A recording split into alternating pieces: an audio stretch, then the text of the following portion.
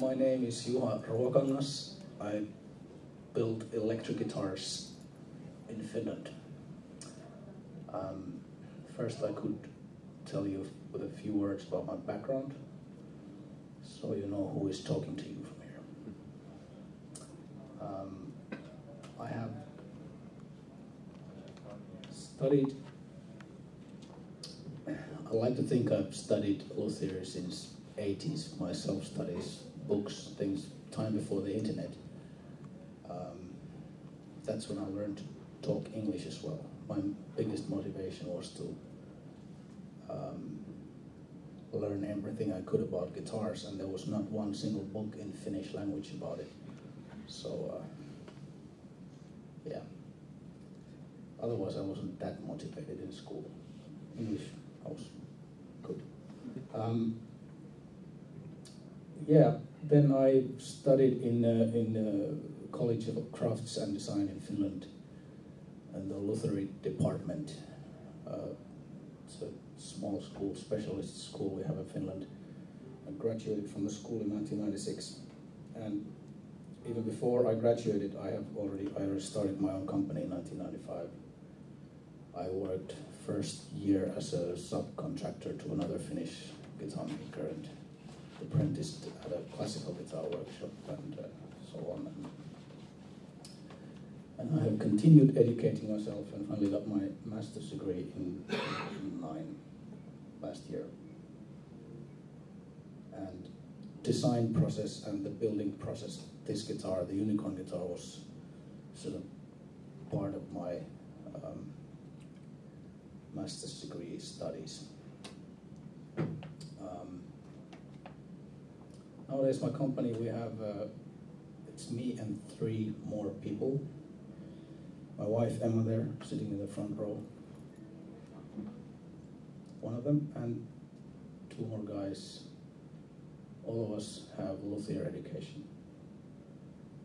We build about 100 guitars a year with no aid of CNC technology, old school. And, well, my guitars have, those who know about my guitars, they know them usually for several reasons. And one of them is, one of the distinct features in my guitars, I like to use this tonewood Spanish cedar very much. Another thing we're recognized from is usually the Arctic birch that we use for the top material. Whether it's plain, like in this guitar here, or that could be one of the nicest pieces that we have. And everything in between. And then some really exotic pieces. But Arctic birch is something that isn't commercially available as tonewood. So it's a bit of a struggle to get it, and for us it's been like a,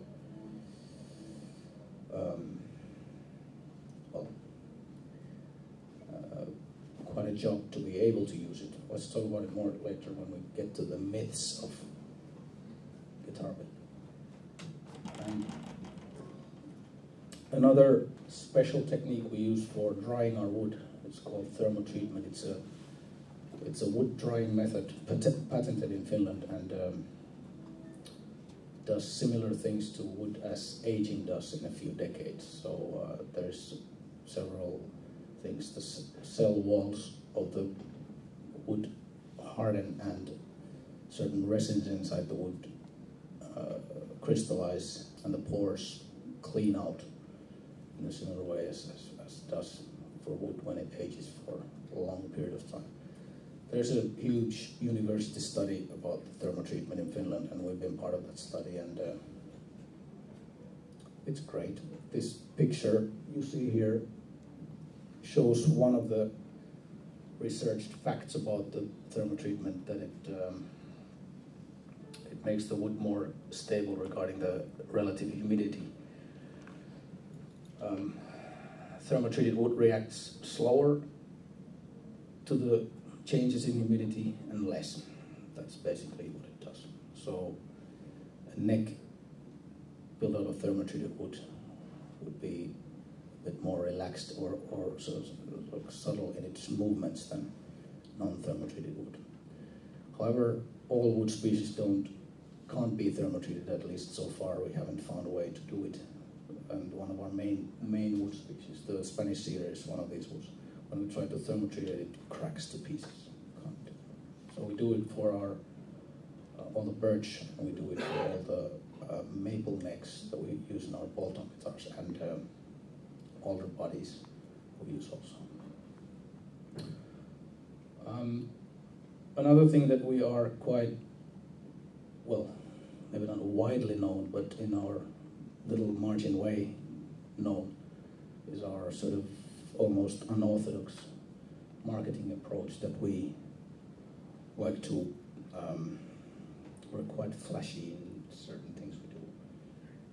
I like to think that we've succeeded to engage internet to our will in such ways that support our clientele extremely well. And the kind of the biggest thing for us is the use in internet of our, for example, our guitar builder tool, which solves pretty effectively the kind of problem that I've experienced building guitars and communicating with my customers. We have tons of options to choose from, and how can the customer know what can he choose from, and how to visualize the outcome. Of course, this is always a mock-up. It's a kind of a compromise to see an approximation of a guitar. It doesn't tell the whole truth. It's far from it, but still it gives a starting point.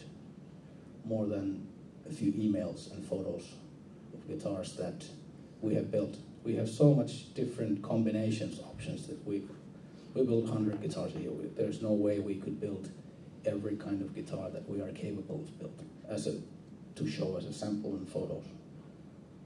So we've created this little tool. We even made a little iPhone application about it, just for the fun of it. It's just cool to have an iPhone. Yeah, and to make Nick jealous about it. Yeah. My biggest rivalry. Good job.